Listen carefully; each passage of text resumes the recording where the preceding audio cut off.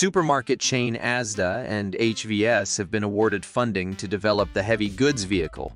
A consortium that includes UK supermarket chain Asda and hydrogen truck startup HVS have announced that they have been awarded with a UK government grant worth $8.1 million, £6.6 million for the development of an autonomous H2-powered heavy goods vehicle.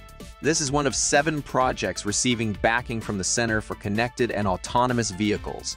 The Centre for Connected and Autonomous Vehicles, CCAV in Great Britain, has issued grants to 7 projects for the purpose of showcasing the potential of self-driving vehicle tech.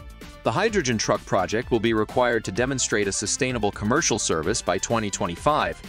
Hydrogen Vehicle Systems, HVS, is headquartered in Glasgow, Scotland.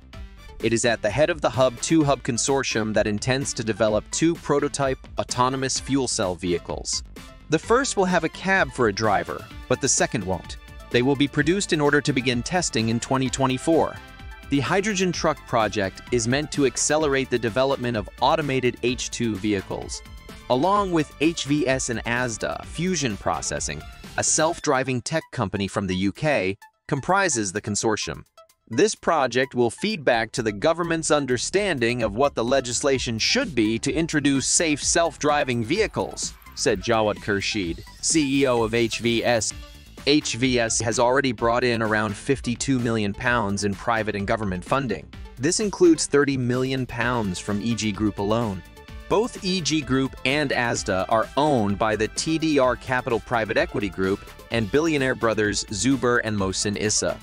HVS has already reached the point that it has developed a hydrogen van prototype. Pete Clark, the company's head of design, explained that the self-driving heavy goods vehicle that will have the driver cab will be tested mainly on roadways with a human driver behind the wheel just in case. The autonomous hydrogen truck will travel routes between Asda store locations.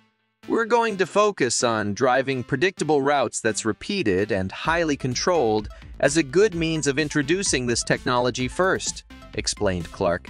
Operation of the vehicle without the cab will be on test tracks. It will be controlled remotely by a human driver.